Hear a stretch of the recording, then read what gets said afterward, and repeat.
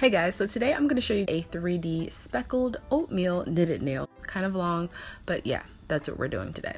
And if you guys haven't seen my first video, you can click right here to watch it right now, because I have done knitted nails before. So today I'm going to be using a new gel for me. This is Leaf Gel, and this is their MDA Effect Gel. Basically, it's a gel that's quite a thick consistency, and it has what looks like sand in it. Like literally, it feels like sand. And these gels are quite unique. So what you want to do is pile all of the gel up at the cuticle of the nail. So go straight to the top, just like I did in my Alice in Wonderland gel video. If you haven't seen that video for some reason, you can click right here. You're going to drag all the product from the top down to the tip of the nail and try to keep this pretty even. You're really just looking for coverage. Make sure that the color is pretty opaque because you're only going to do one layer of this gel.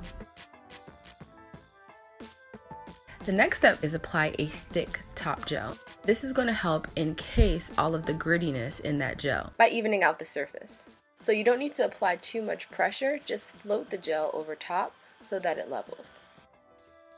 If you look at the white lines that's created in the shine across the surface, it now looks a lot more even. However, it's still not perfect. So what we're going to do is first clean the inhibition layer, which is the sticky layer that's left over after you cure. And then we're going to take a file. You can take anywhere from a 150 to a 180 and just lightly go over the surface. You don't want to file so much that you go through the clear and the color coat, so just be careful. I'm going to brush away the dust and then clean again. Now you can add your top gel, and because we're doing knitted nails, I want it to be matte, so I'm adding a matte top gel. After you cure, again you want to wipe away the inhibition layer, and now you'll see that I have a complete matte effect. Next, I'm going to take the MDA gel, and I've actually mixed this with my design powder from Presto to make it even thicker. And then I'm going to take a pointed brush to drag out the very tips to give it that rounded effect. You're going to cure and then go back in with your lines on each side.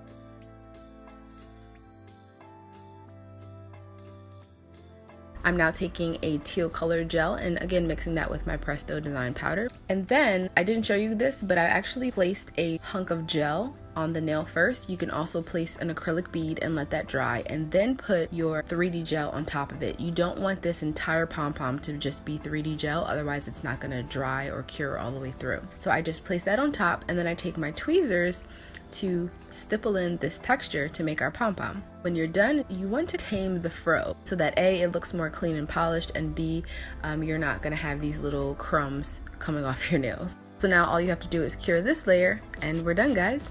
So I hope you guys liked this video. If you did, don't forget to give this video a thumbs up, and if you're not already, you should subscribe so that you don't miss this plaid design that's coming next week.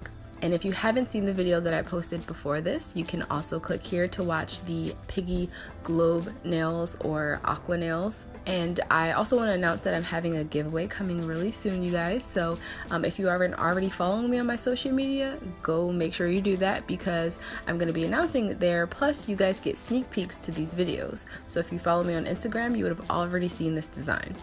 Bye, guys.